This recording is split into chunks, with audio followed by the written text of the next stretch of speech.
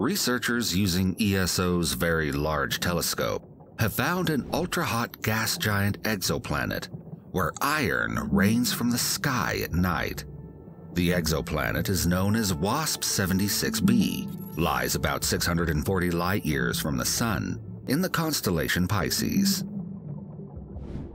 It circles its host star once every 1.8 Earth days and orbits so tight that the ultra-hot Jupiter is tidally locked, always showing its parent star the same face. The local weather conditions there include 2,400 degrees Celsius temperatures and winds in excess of 10,000 miles an hour. The temperatures are high enough to vaporize metals. Meanwhile, strong winds carry iron vapor to the cooler night side, where it condenses into clouds, causing rains of liquid iron, and this creates the iron they observed in the atmosphere. Scientists say this iron rain probably eventually makes its way back to the day side again via atmospheric circulation, perpetuating the cycle.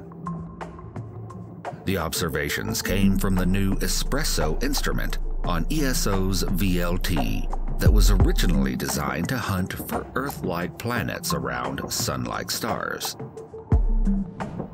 It does this by observing a star's small drop in brightness that occurs as a planet passes across the face of the star.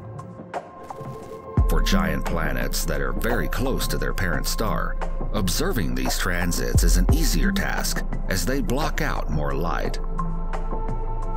But astronomers are now using a new observational method that looks not only at the dip in intensity, but how the spectrum of the light is shifted.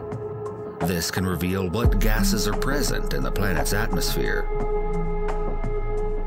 So far, more than 4,000 exoplanets have been confirmed, and powerful ground-based observatories that are under construction, such as the Extremely Large Telescope and the James Webb Space Telescope, scheduled to launch next year, are expected to bring astronomers closer to answering whether any of these have the necessary conditions to support extraterrestrial life.